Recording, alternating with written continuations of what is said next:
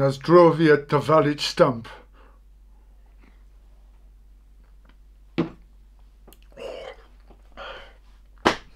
Bienvenue and welcome to 150 Days of Winter. Hello! 7 screws, 1 plate.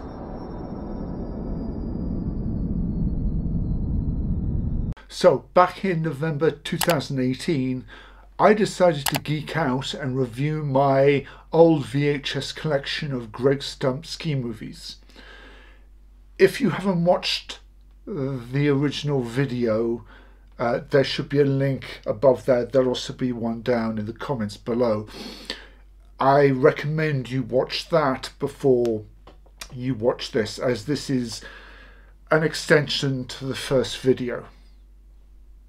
All good? Little did I know that this would become one of my most rewarding YouTube videos. It got the attention of the director, and in March 2019 I got an email from Greg Stump, which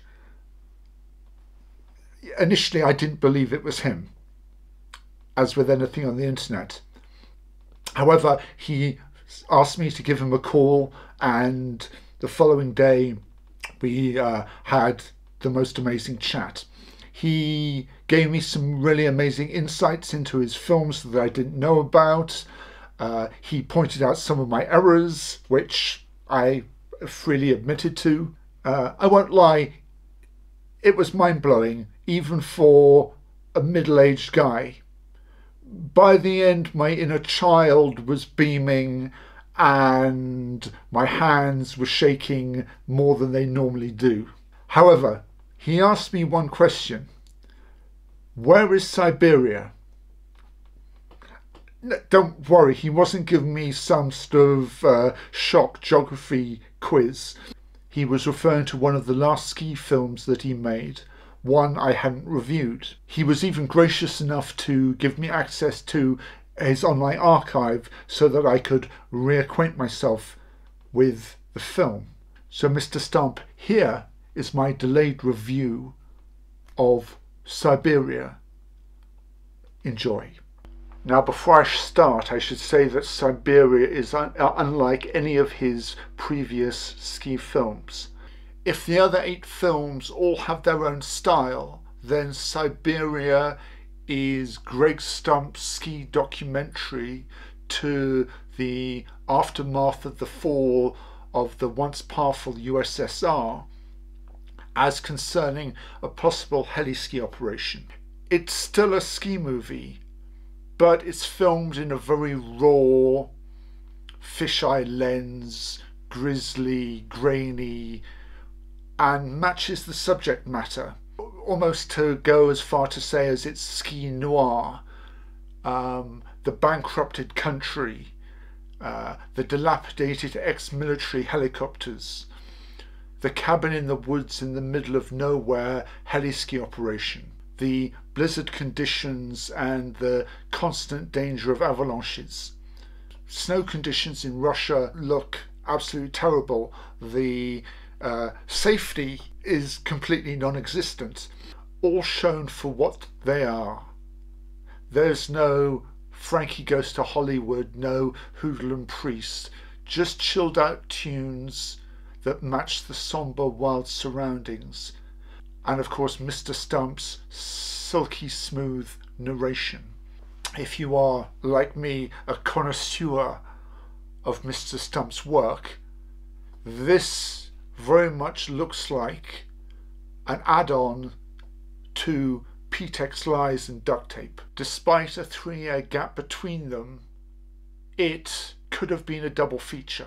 You have Scott Schmidt and Craig Kelly, Island Lake Lodge, a lot of black and white footage where P-Tex deals with avalanches in the Selkirks in the USA and the relative wilds of Le Grave, France.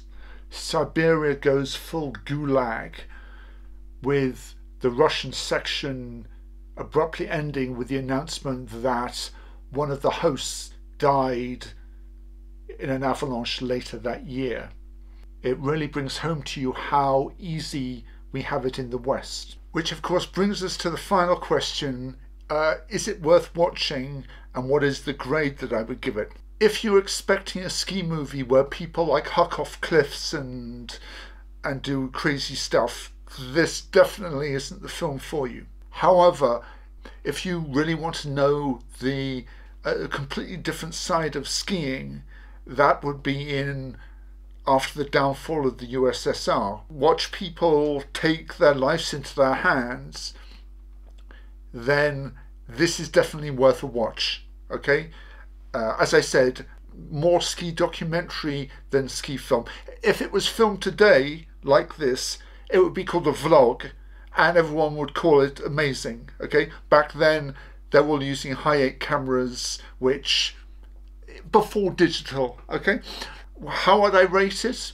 It's tricky. I would give it a B on the whole package, because I think it's an interesting film. The way that it's shot and everything like that, I think it's absolutely perfect. I'm happy that I saw it again. I have to thank Mr. Stump. With all that in mind, where does this stand in my Greg Stump leaderboard? Well, number 9, we still have the good, the rad, and the gnarly. What I'm going to call the POV camera test film. We have at number 8, a Fistful of Moguls. Let's just call that the Bumps film. And at number 7, we have Siberia, what I'm going to call the Russian documentary. Why is it at number 7? Well, because P-Tex, Lies and Duct Tape is at number 6. And as I feel that they go together, that is why. Anyway, for P-Tex, Lies and Duct Tape, I'm going to call it the Ski Bum film. At number 5, Groove Requiem in the Key of Ski. I'm going to call that Greg Stump's anti-war film. Then at number 4, we still have License to Thrill. I'm going to call it The Birth of Ski Porn. Number 3, we have Dr. Strangeglove. I'm going to call this Maltese Flamingo Redux. Number 2, Blizz de Vars, The Classic. And at number 1, of course, we have Maltese Flamingo, The Debut. I know it wasn't his debut, but for me, it was his debut. So, again, do you agree with me or not? Comments down below.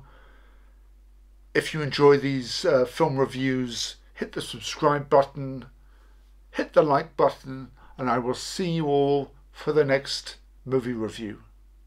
Ciao.